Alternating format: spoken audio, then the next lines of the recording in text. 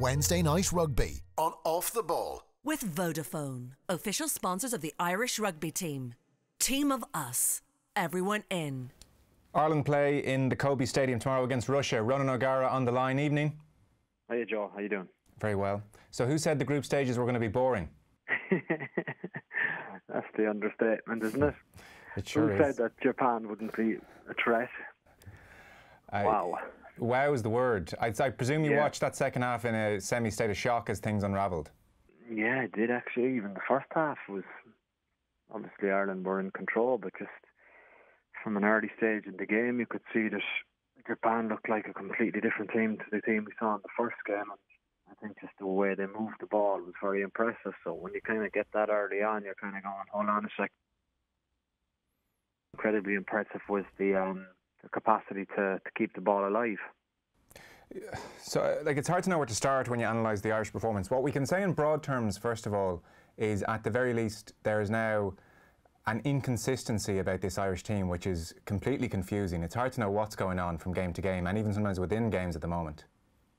Yeah, that is a very accurate way of describing it, Joe. I would think, you look at Scotland, and because Ireland were so clinical and so efficient and so ruthless, it became a non-match for a long time, and they managed the game from probably 40 minutes, and they just, for the first 40, they just actually demolished Scotland. And then 7 days later, or 6 days later, it looked like Ireland were chasing Japan around the pitch after probably a really structured, impressive 25 minutes. What do you think happened?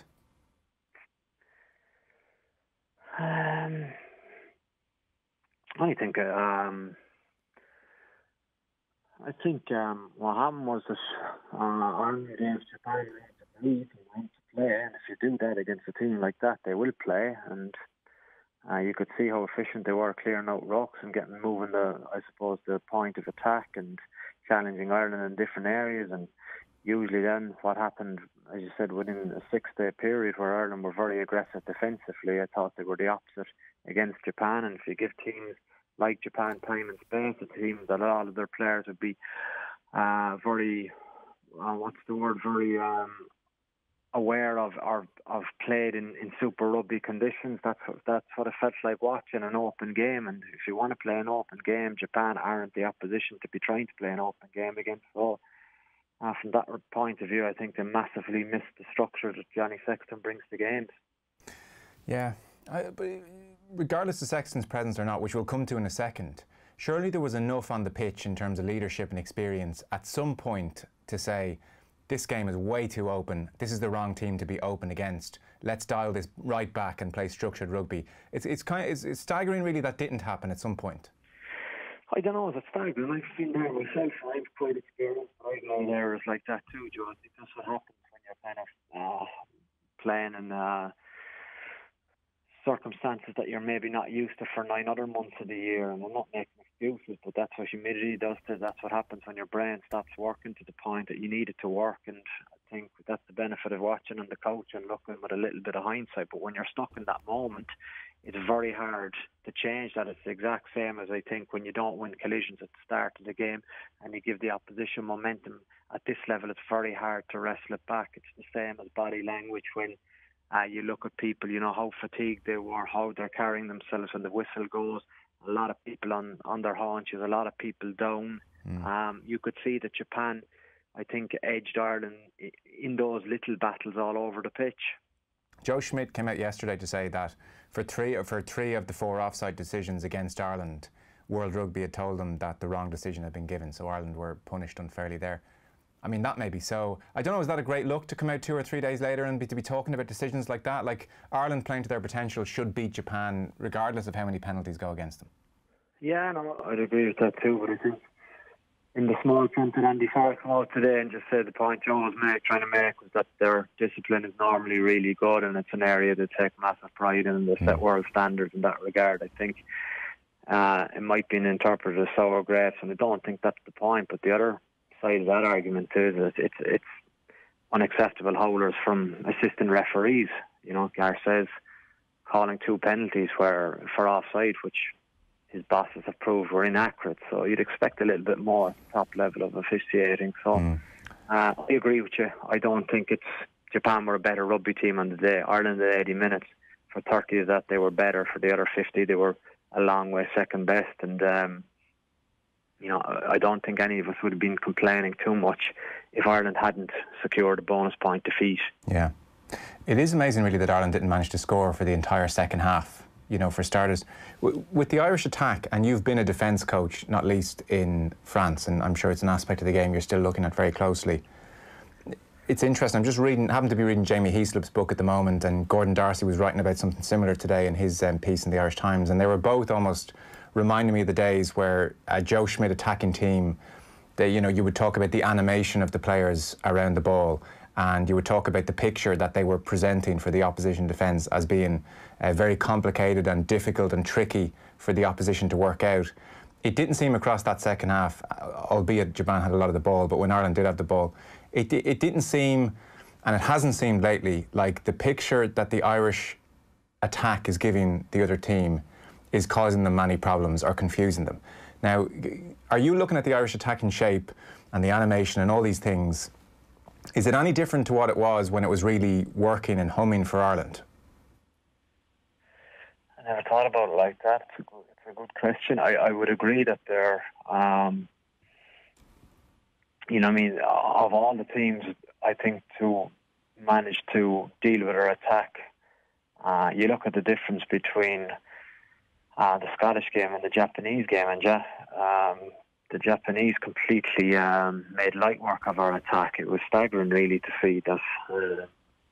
I suppose the ease with which they defended us, and as you said, we didn't score for the second half, but we didn't look too dangerous on many occasions either to score, or too threatening or creating overlaps. While you flip it, and the way Japan were kind of clearing the points of attack, at times they looked like they had 6 men over at certain stages, but they actually deprived themselves maybe by sticking their own teammates with poor passes. So that's something obviously that Ireland will need to look at. Does it look different to, I think what worked against Scotland was the fact that there was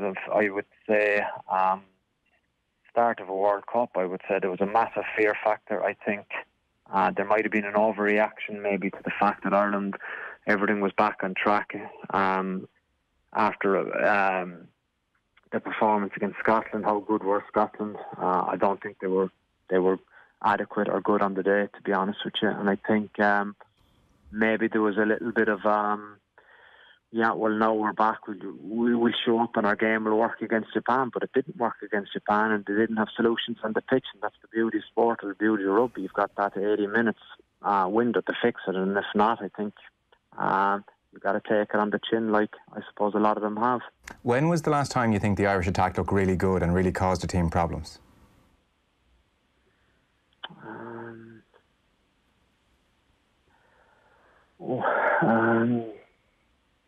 Give me some games. Well, I need some games. The Six Nations. So we World Cup warm-ups. There was nothing happening in those games really in terms of the. So Six Nations, we had England first up. We had the Italian game, which in Rome went very badly. You could argue it was a decent performance against France, maybe, but how good were France? And obviously in Cardiff against Wales, it was no good. And then, against Scotland away, Carberry made that great breakthrough. And But that's a moment as opposed to a trend and an attack causing routine problems across an 80 minutes. So I don't know. Are we back to November? It was the Scottish game. Ireland were sharp in everything they did. Sometimes you can get bogged down with patterns, and I think once you start talking about that, I think you've already lost what you're hoping to achieve, because if you become a pattern-based team, then the instinct and excitement comes out of you. And maybe there is a little bit of that Joe is so good and the players have so much trust in his ability to deliver pictures that players need at this level, to probably see things or to process decision-making in their head. Sometimes that happens for you if you have a little bit of oomph in your carry, and that's what Ireland had against Scotland. Everything looked very natural against Scotland, but against Japan after 30 minutes it felt to me that we just probably lacked direction and lacked, I think, composure more than anything else. You mentioned Sexton, so he would have been fairly crucial in all this, as you've referenced. We had Brian O'Driscoll on at the weekend, and he was sort of saying, I hope we haven't cut off our nose to spite our face with Sexton, because some players should be given an exception, I suppose. And they asked Sexton, was he fit for the Japan game? Like a simple question, were you fit to play? And he said, well, I couldn't train fully Monday, Tuesday, so the call was made at that stage that I wouldn't play against Japan.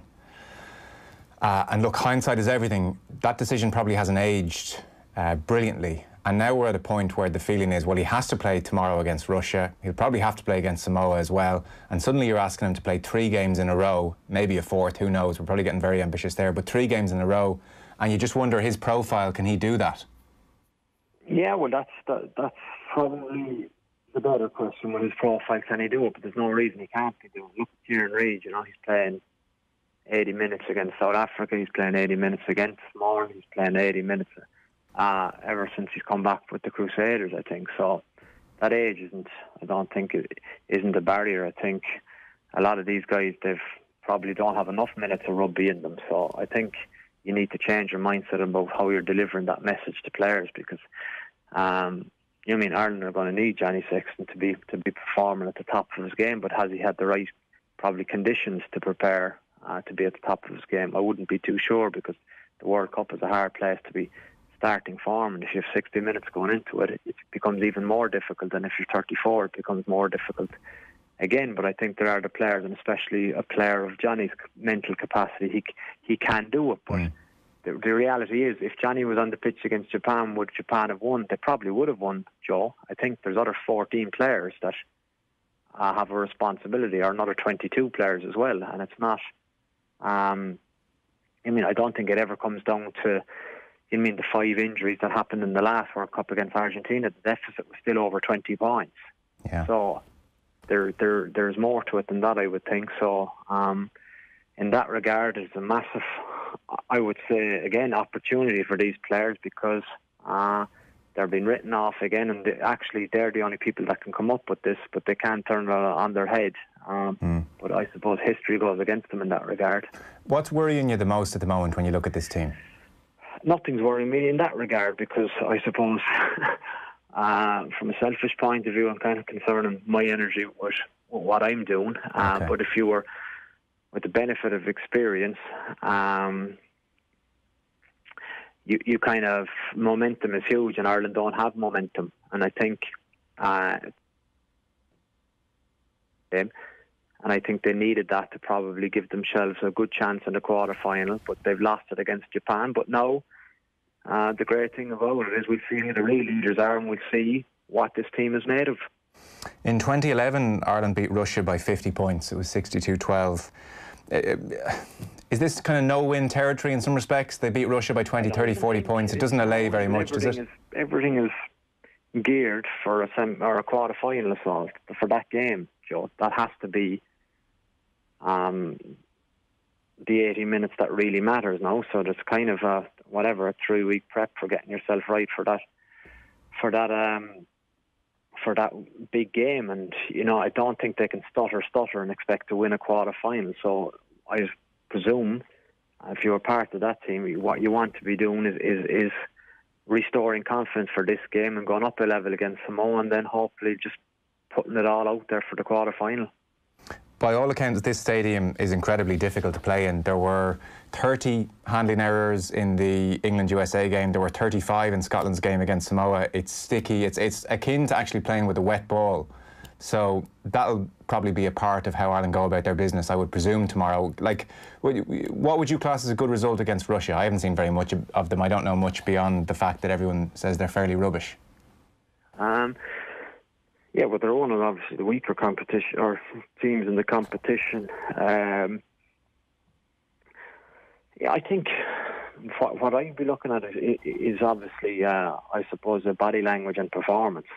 Okay. I think the result is, as we all know, a byproduct of what you do. So I think they're going to be needed to get in. Obviously, they're kind of pillars of performance, or what they judge themselves on, and they want to be making sure that they can't obviously be as secure as they would be 18 months ago, and confidence can't be as high. But you'd hope that the confidence isn't rattled to the extent that they absolutely stutter out of this competition. That would be desperately disappointing for everyone. Yeah. A few players coming under a bit of the microscope. Peter O'Mahony is one of them. What are you seeing from him at the moment? Well,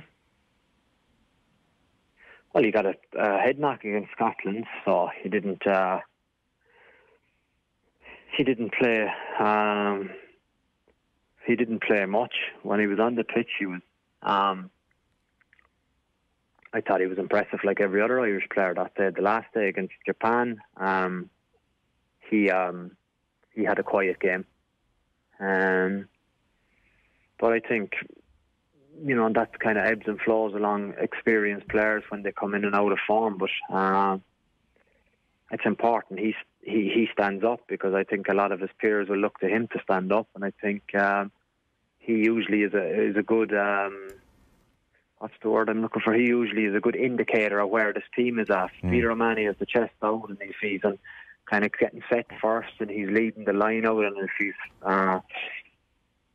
you know, I think abrasive around the breakdown and winning penalties and quick to his feet, I think that's a good indicator. But we didn't see that against Japan. Yeah.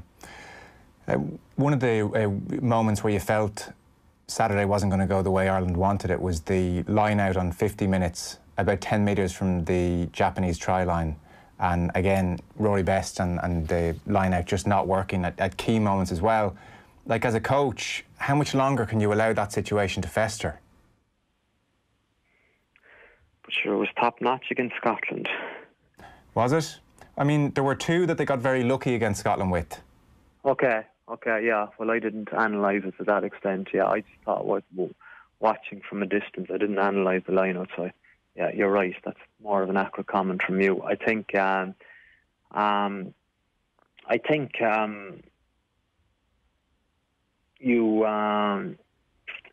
another sub-unit, Joe. But I think it's very easy to pick holes in a lot of things. But I think sometimes you have to kind of have a look at the global vision or the global view of the game and see what. You know, if it's a campaign to remove Rory Best, there will be always voices and noises around that, I think, because of the fact that he's 37. Yeah, but to be fair, I don't know what the right answer is, actually. I'm not part of this campaign. I genuinely don't know. I can see it as a tough call at this stage, a big call. But who would you start? I don't know. Yeah, see, so my view on that would be, I would think that, 95%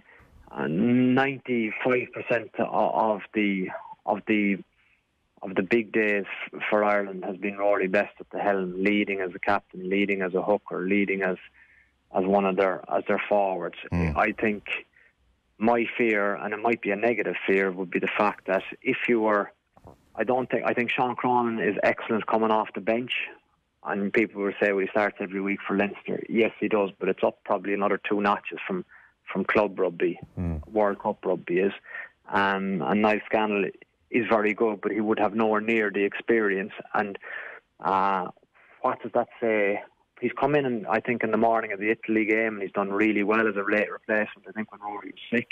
And I think he has answered the call willingly on a number of occasions.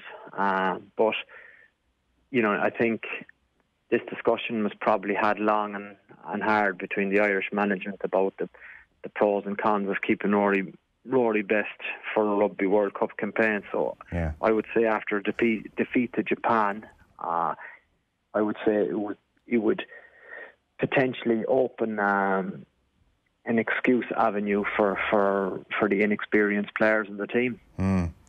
This is a time when you need to be tight, when you need to back each other, when you need to have trust, when you need to get out there. And actually, the margins are tiny, but actually, why not have the drive or the attitude to go at it? This can be turned around, but if you keep telling yourself it can't be, it won't be. So It depends what attitude you take. Yeah, well, I think they have all the vibes are good coming from Japan. I suppose we're having a different kind of conversation here. I agree, and this isn't a negative conversation. It's negative enough now. Yeah, well, you're grumpy as usual. I'm having to drag every inch of it out of here. Will you come on? Now you're a serious sports broadcaster now, so you know. Can I ask you lastly then? Is anyone knocking on the doors to come in? Like, if you everyone, that is the absolute beauty of it from the whole squad's point of view. That's a great question to ask, because anyone in particular? now the pecking order is gone. There is no such thing. You know what I mean? I think the two probably players, I think there's Conor Murray and Johnny Sexton penciled in to play a quarter-final. Rory Best will captain the team. Tadhg Furlong will play. James Ryan will play. The back row's too competitive. No centres. Keith Earls will play. And I don't know who else will play. But that's a good thing, I think. Yeah. Well, we'll end on a cheery note. How about that? It's not too cheery, is it? Well. Your voice is despondent. No, listen, it's cheery. Okay, enough. we can do this, Joe. We can do this. We're going all the way. I don't know about going all the way, but some people are hoping we might lose to Russia or Samoa. I don't see that happening. Okay, well, I guess we'll talk before a quarter-final when there is always the chance that Ireland can still put together a big performance. That is exactly. eminently Well, that's possible. the beauty of it. As you say, you don't know what's coming. That's not good for people's hearts and people's spirits, but you look what happened. A week is a long time in sport, and they've gone from pretty impressive performance to a no-show, basically. Yeah. Well, we'll keep watching. Listen, thanks a million. Cheers, Joe. Good man. Thank you. Ronan O'Gara on the phone there. Our rugby coverage is with thanks to Vodafone. Team of us, everyone in. Now, before we leave the rugby, we did catch up with Owen Sheehan last night. He was out and about in Kobe enjoying the best steak around. And apparently, after we let him go, he went for a spot of karaoke. And then today, he sat down with Rob Penny, former Munster coach. He's just been announced as the Waratahs' new head coach. And we're going to bring you Owen's interview with Rob Penny in just a moment. Wednesday Night Rugby on Off the Ball. With Vodafone, official sponsors of the Irish rugby team. Team of us, everyone in.